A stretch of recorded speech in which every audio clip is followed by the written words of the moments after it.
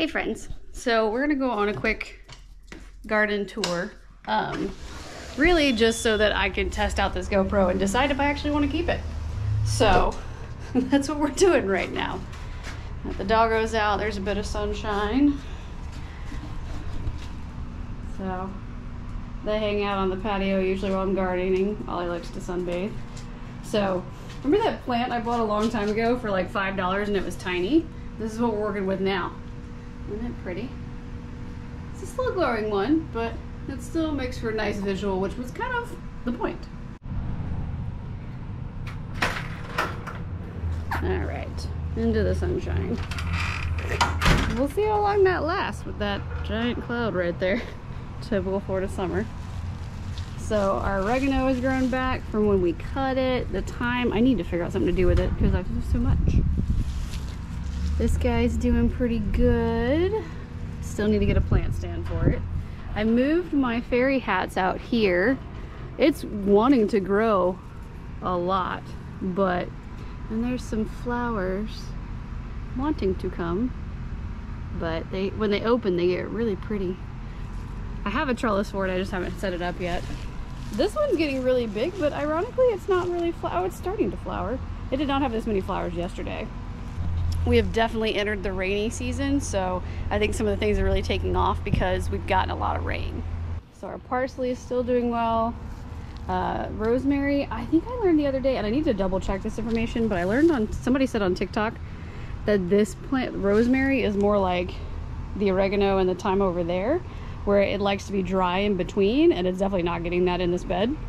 So the basil, you can see how bad we cut it back from when we made the pesto video the other day. Beans are still kind of meh. Tomatoes are hanging in there. You definitely got some crusties, which again, we've gotten a lot of rain, so I'm thinking that's more like sun scald. But then you have like really healthy bits up top. So it's just interesting to me. Like this stuff looks really good.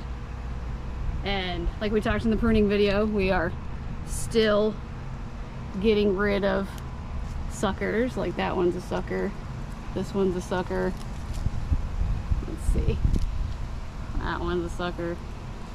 So our eggplants are trying to come in. You can see the little tinies. So this one is coming too. Sorry, Shadow. I've gotten lots of tomatoes off of here, so I'm pretty proud of this. I've been eating them like just by the handful. There's lots of flowers on our pepper plant, so it took kind of a hiatus, but maybe it wasn't getting enough water, and now there are just tons and tons and tons of leaves. And then jalapeno, kind of the same thing. Got a few more on there. I think I might come through and prune this because it looks kind of like, does it look crowded to you? It looks crowded to me. So, and then the other crazy thing, let me find it, there we go. There's all this like white junk on my tomato plant. And I can't, oh there we go. I don't know what it is. It looks like some kind of like bug sack.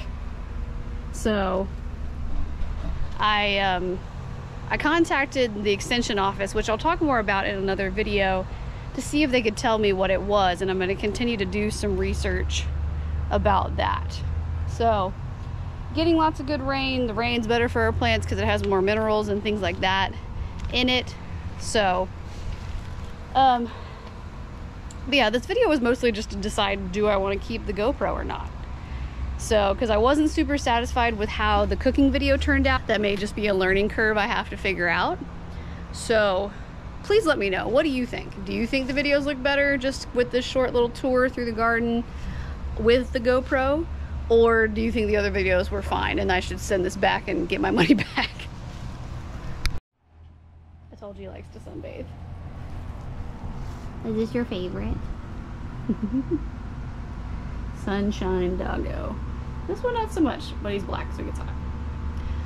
And I guess just to end the video real quick, eventually in the fall I will be kind of planting out this area here because you know, Florida sun is really intense, and I'm gonna put some shade stuff here because with the way that we have this ledge here in our house goes straight up.